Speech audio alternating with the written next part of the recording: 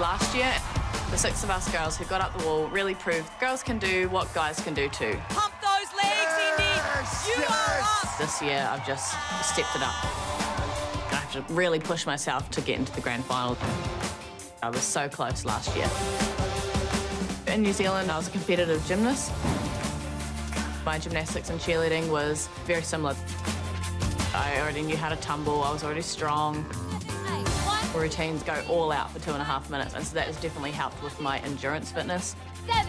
When it comes to the obstacles, there's a lot of things in there, like we don't even know what we're faced with yet. Come on. So I've just got to take it one step at a time and hopefully get all the way to the wall and get into the grand final. I was so close last year, so I really want to get there. Go, Indy! Lots of pressure on India Henry tonight.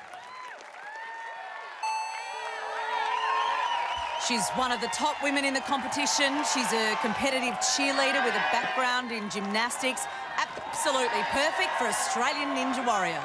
And she's got 6 obstacles to get through before she even makes a decision about the warped wall or the mega warped wall. There's one down.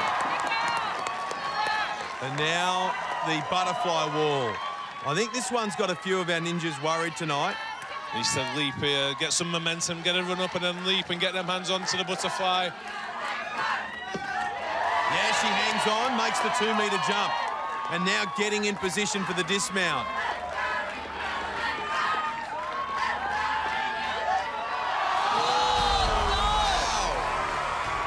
Oh, I can't believe it. She made it up the warped wall last year, and she is out on obstacle 2. India Henry, that is a real shock.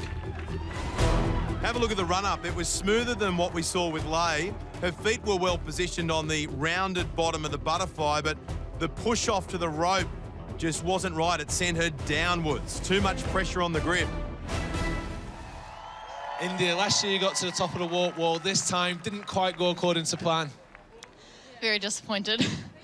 It's a lot further jump than I really expected, and I hate to see myself go out on the second obstacle. I've been training so hard, I really wanted to give that mega wall a crack. That's what happens on the day.